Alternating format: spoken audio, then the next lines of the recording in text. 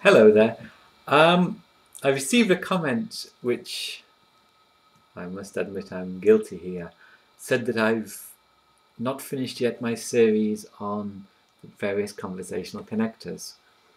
It's true, I got a bit distracted with other videos, so I'm going to try to finish up over the next few days the conversational connectors, so then I can continue with the Czech basics and so on. So I looked at the list and I think that I've so far done 5 sets of connectors: opening, closing, qualifying, filler, and disagreement and agreement. And now I'm going to talk about apologising.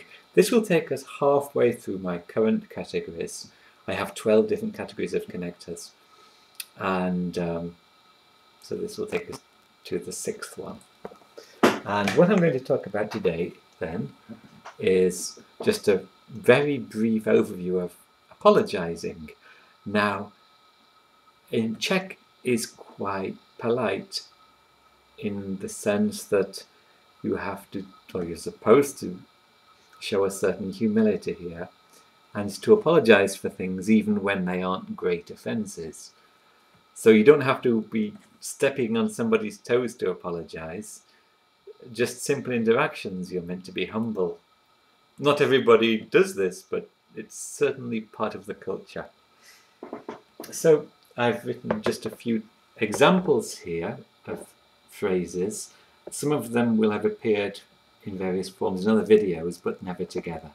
So here's the first one. Nezlobte se, ale.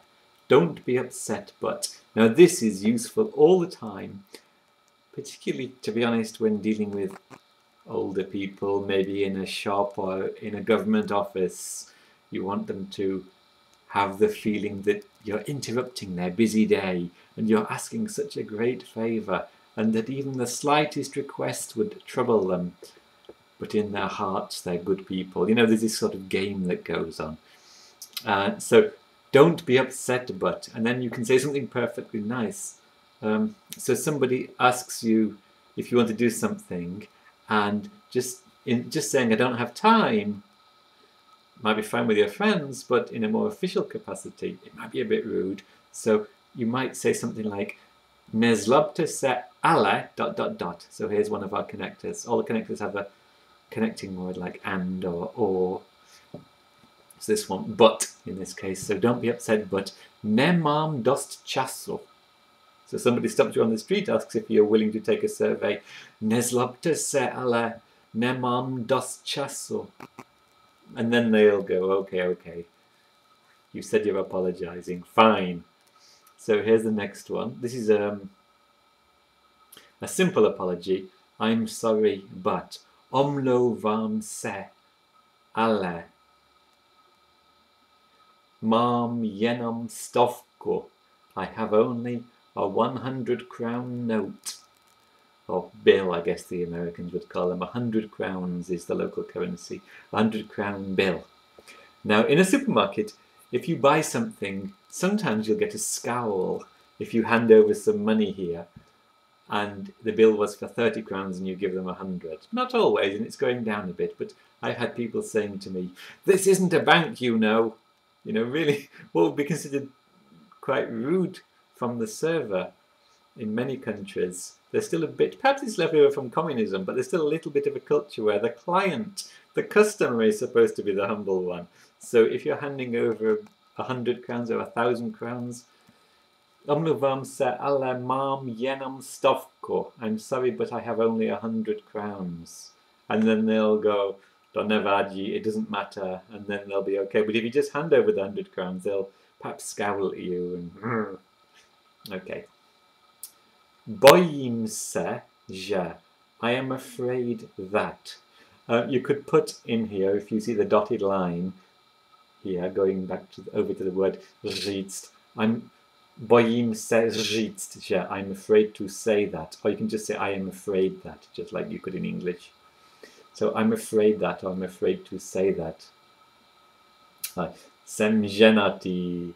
So I was imagining here some pretty girl had asked if I was available tonight for a date, and I would say, bojím se říct, že jsem ženatý.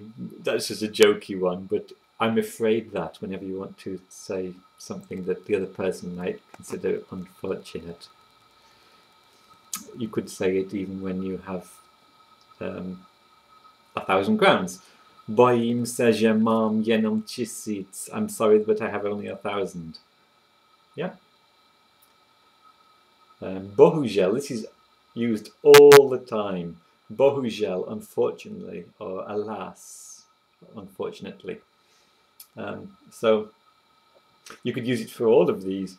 Oh, I'm sorry. So, bohužel nemám dost času. Bohužel mám jenom 100. Unfortunately, everything is so unfortunate. And the other person will go, oh, it's okay, because it's not your fault. You're apologizing. It's the circumstances' fault. So somebody stops you, asks if you want to do a survey.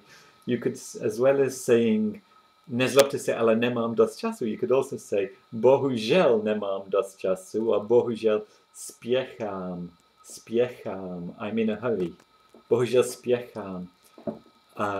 You could see that just saying spěchám, I'm in a hurry. Maybe that would be fine, say, in New York or in London, but here, just to say spěchám, they might be a bit offended by it. So, bohužel. So you can see many of these aren't actually apologizing for something you've done wrong. They're actually softening the situation so that when you're delivering even the slightest of bad news, the other person will not be able to say anything nasty back to you and will be perhaps a bit more polite towards you. So, this is one I'd mentioned before. Ke své hanbě, to my shame. So someone speaks to you in Czech, you might just normally say, nemluvím česky, I don't speak Czech, nemluvím česky. But if you say, ke své hanbě, nemluvím česky, to my shame I don't speak Czech, or ke své hanbě mluvím jenom anglicky, to my shame I speak only English, they'll feel sorry for you and be a bit nicer towards you. So, I'm sorry to bother you, but. Promiňte, I'm sorry, že vás obtěžuji, ale. Promiňte, so I'm sorry, že, that, vás obtěžuji, ale, I'm sorry to bother you, but. Kde je radnice? Where is the town hall? Or whatever it is you want to say. So again, it has an ale, so that you can connect things onto it. I think I've mentioned this one before. Musím přiznat, že, I must admit that. Musím přiznat, že, nerozumím, I don't understand. So somebody has said something to you in Czech, and instead of just saying nerozumím, you can say musím přiznat, že nerozumím, I must admit that I don't understand. And now you can see that you can combine some of these things and be really polite. So somebody speaks to you in Czech and you could say nezlobte se, ale, don't be upset, but. So this is the idea of conversational connectors, stringing them along. Nezlobte se, ale, don't be upset, but.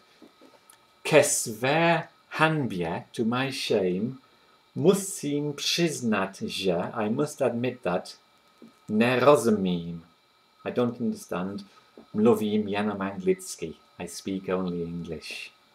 Yeah? So, omlouvám se, ale, I'm sorry, but, omlouvám se, ale nerozumím, mluvím jenom anglicky. Yeah. Or,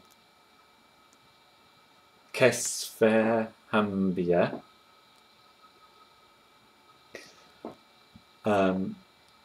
bojím se říct, že, to my shame, I'm afraid to say that, So you can really add to the politeness. So apologizing here isn't necessarily apologizing for something you've done wrong, it's an in advance apology for some slight discomfort that you'll be causing the other person.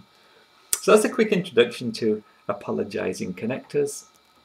I hope you found it useful, and to those who are expecting more conversational connectors, they'll come in the next few days. And for those who are wanting to get back to Czech basics, that'll be next week, I think. Thanks for your time. Bye-bye.